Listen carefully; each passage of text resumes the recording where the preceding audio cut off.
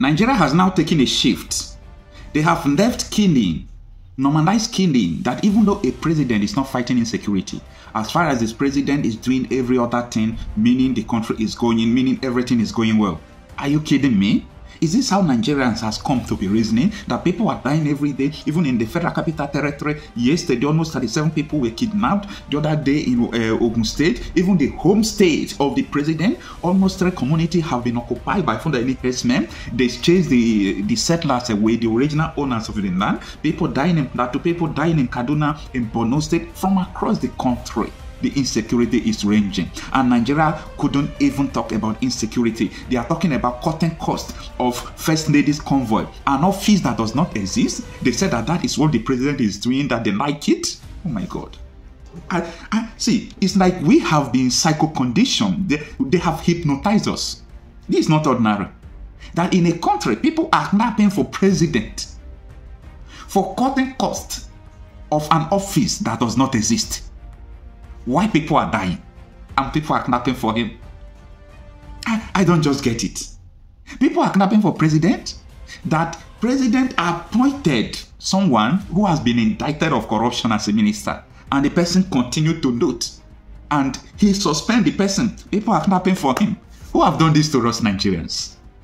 See, this is the same thing Buhari did. Buhari told us he want to tackle corruption. He arrested so many people. He did all sorts of things. See, the main corruption is in the presidency. What happens to the first subsidy he removed? Why is he paying the subsidy at our back? What about the money they are borrowing? The money Tinubu have borrowed supersedes the whole money Buhari borrowed in 2 years. Where is the infrastructure? See, people, I don't know the adjective to quantify the state of condition they have made Nigerians to be reasoning. Now, the people who are dying, I really want to know if we have 2 classes of human beings in Nigeria. Just imagine if we lose 100 people and we have about 100 and something senate. Just imagine we lose 100 senators. It's equivalent. All souls are the same. All souls are the same. It's equivalent that we lose like 100 senators. If we lose 2 people, it's equivalent that we lose president and vice president. I want people to begin to think that people are dying. I want people to begin to reason, to know that these people that are dying, they did not deserve it. It's not their cause. It's not as if these people took gun and they went to rob and they killed them. These people peacefully are living their life. The only crime they committed is that they are Nigerians. They came to life as a Nigerian. That is just the only crime they committed. And Nigerians are shying away with it. And that is why I'm drawing the attention of Nigerians back to this. I'm trying to draw the attention of people back to what is going on, what matters. That is what matters.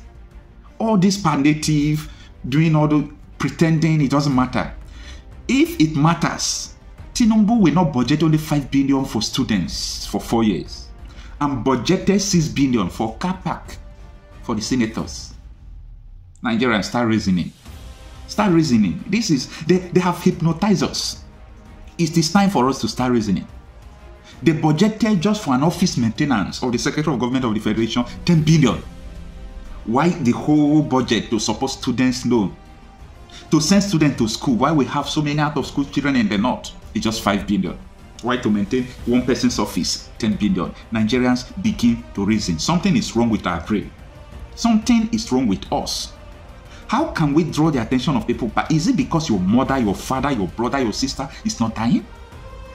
Is it because your people are not dying? Okay, how do you want us to make you understand what is going on in Nigeria? How do you want us to make you understand?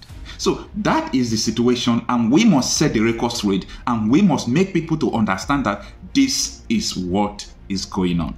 Please, even though you don't like this video, even though you like it, help me share this video. And if you have not subscribed to this channel, subscribe. I don't care about your comments. I saw so many comments the other day. People are even cursing me for talking about insecurity in Nigeria because it's not affecting them. That is what we are saying. The same character with our politician. But don't worry, continue to comment because I don't care.